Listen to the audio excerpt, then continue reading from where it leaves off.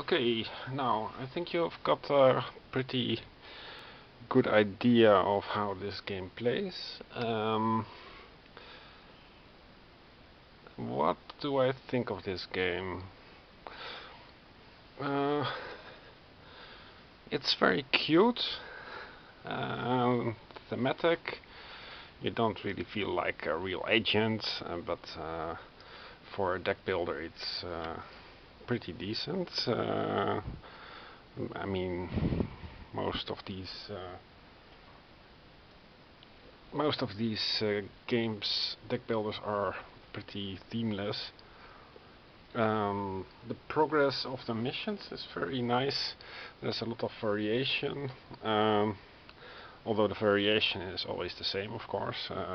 You play the missions in order, and you can't really switch from mission 1 to mission 3 or 4, so, for example, because they become harder, and you won't have enough power in your deck.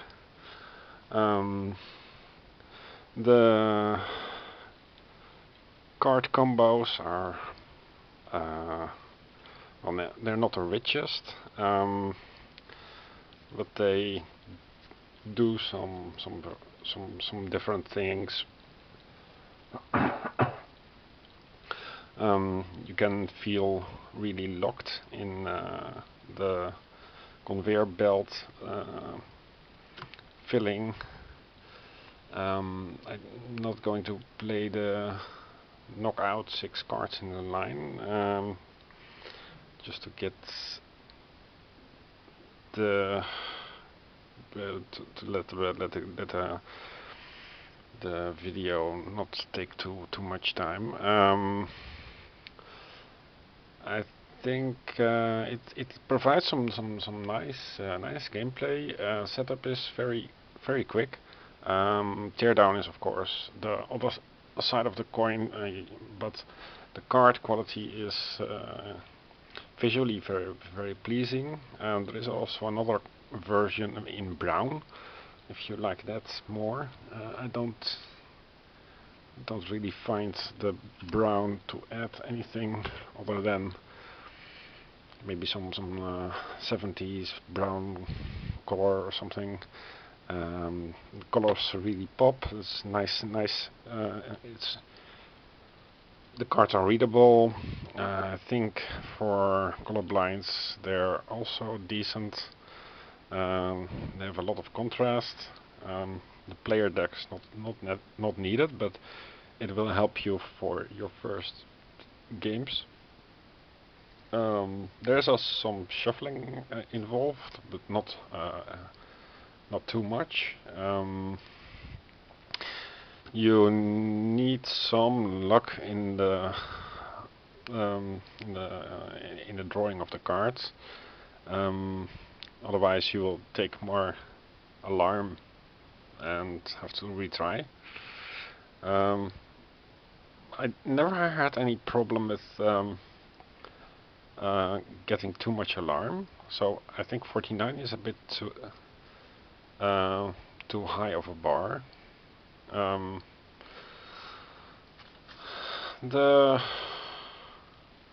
There are some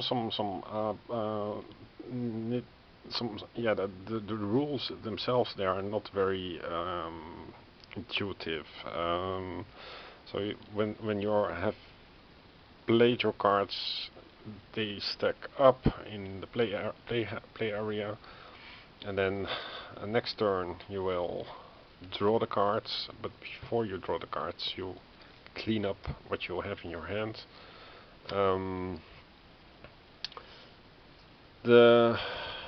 But once you get into a certain flow, then mission 1 is not very much different from mission 2 and 3 in terms of rules. The keep cards, they look really nice, and you can cover them in an efficient way, like so. So you have only the relevant parts of the cards that you have in benefit in front of you. I don't have anything bad to say about this game. I wouldn't want to play it every day, but so once every year would be nice. The texts here on top are a bit too small for me. I never consulted them, but there is game setup, action phase, mission check phase, and line scroll phase. Um, yeah, line scroll phase, resolve card effect from right to left. I don't know. Yeah, okay, so it's from the right. I understand the arrow now. Yeah, the cards. It depends, of course, on your card quality. I printed them 80 grams per side with a 80 grams blank page in the middle. I would go after some years of experience with 120 grams, and then use bookbinder glue to create the cards. It's very efficient, very durable. I mean, I've taken this to several hotel rooms to spend an evening. Yeah, I think it's worth to have it printed professionally. But it's never really tense or grim like a real secret agent or a spy. It's more relaxing and puzzly in nature, so you have to like that. But overall, it's very efficient game. It plays very smoothly. You just have to remember some tricky points. That to check for the mission, you have to have the cards in hand and not play them. So before you play a card, you check actually the mission. These are really small things. The knocking out, it's actually the last goal of the game, to have all these cards knocked out, and you can knock out 3 cards. So with this pile I could have knocked out these 3, and you need it,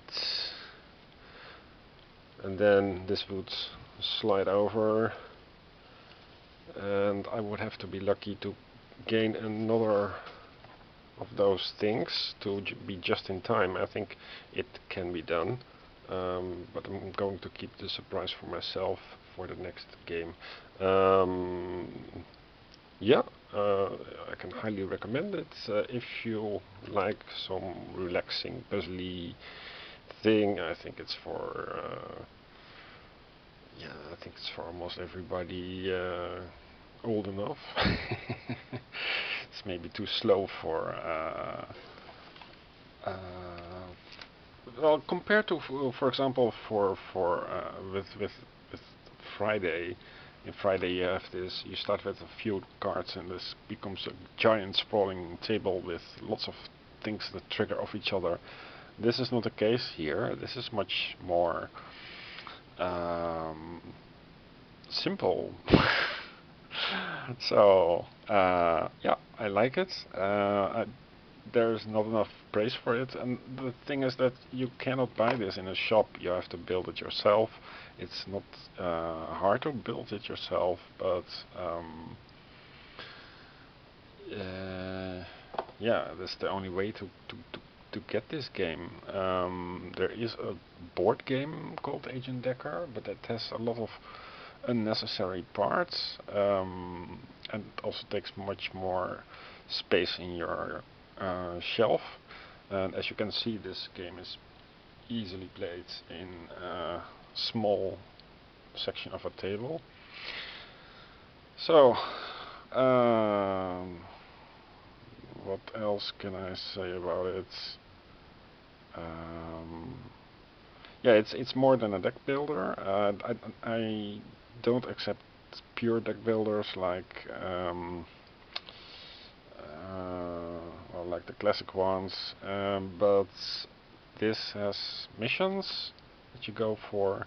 It's a solo only game. You can of course consult with a friend and take turns or something, but essentially this is a solo game. It's easy to manage, there's not much administration, it's just tracking the alarm at several at the end of each round. You get some idea what is coming, so you can plan ahead a little bit. Colors are really nice. Yep, that's it. That's for the build, and the design, the iconography is good. I mean, the triangle for warning and stealth is very well done. A circle for yeah, for hitting things is a good design choice. This for for things that point inward for the alarm. It's like a clock, so it is very intuitive. And these icons, I never really paid much attention with it to these. They're not used that often, so they could be used a little bit more often. And I heard that there was a remake of this game in commercial sense, super hot, and that it was a crap game because they changed the rules. You should not change the rules for such a cute game. So that's all I have to say. Next game will be something completely different. Okay, bye.